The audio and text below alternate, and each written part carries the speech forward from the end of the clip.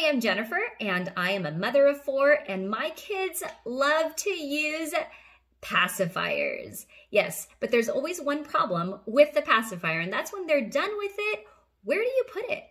What I always do, and I'm sure this could probably ring true with a lot of you, I would want to put it on the table. And so I grab a napkin, I put the napkin underneath, and I set it down on the table. And that's pretty much my solution.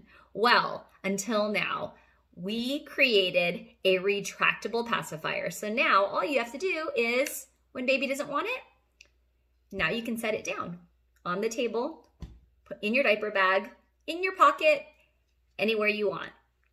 So check us out. It's embébabies.com, and we sell the Binnie Retractable Pacifier.